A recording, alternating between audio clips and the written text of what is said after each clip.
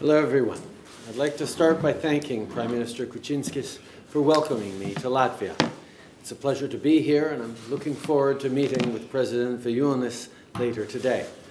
Thank you also for welcoming my team, Minister Freeland, Minister Sajjan, and General Jonathan Vance, Chief of Defense Staff.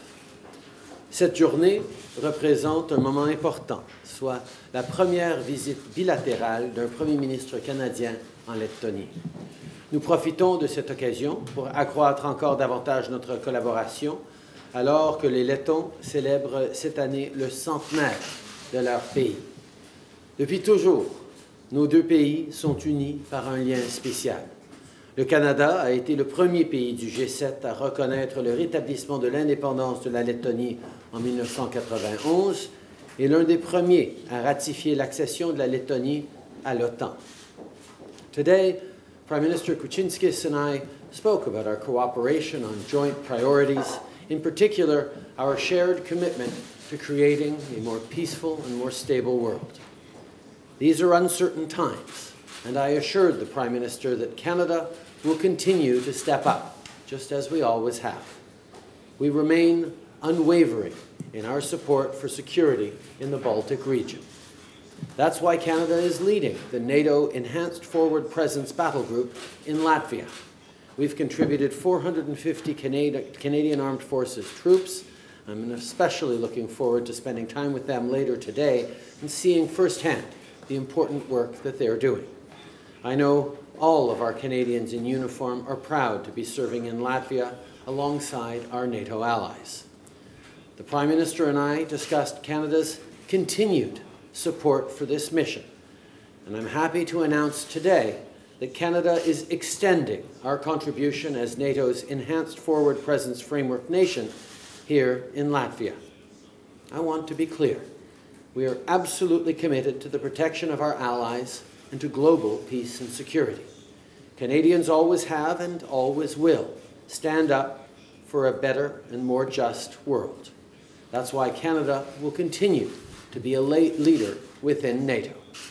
Our mission's current mandate ends in 2019, and this announcement today extends our commitment for 4 more years on top of that.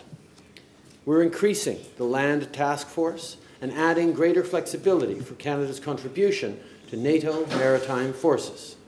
The mission will also have a CF-18 fighter presence, including bilateral training and air policing. As NATO members, we must stay responsive to changing threats around the world. This mission renewal will look at how to employ cyber capabilities in line with the new defense policy that Minister Sajjan released last year. Canada's new defense policy, created through the most open and comprehensive defense policy review ever, ensures that we will remain a dependable NATO ally. This policy will see annual funding for defense increase by more than 70% in 10 years. Most importantly, the investments we're making in our military are highly strategic and focused on equipping our forces with the tools and resources they need. We're buying 88 advanced fighter jets. We're fully funding the Royal Canadian Navy's full complement of Canadian surface combatant ships. We're also recapitalizing much of the Canadian Army's land combat capabilities.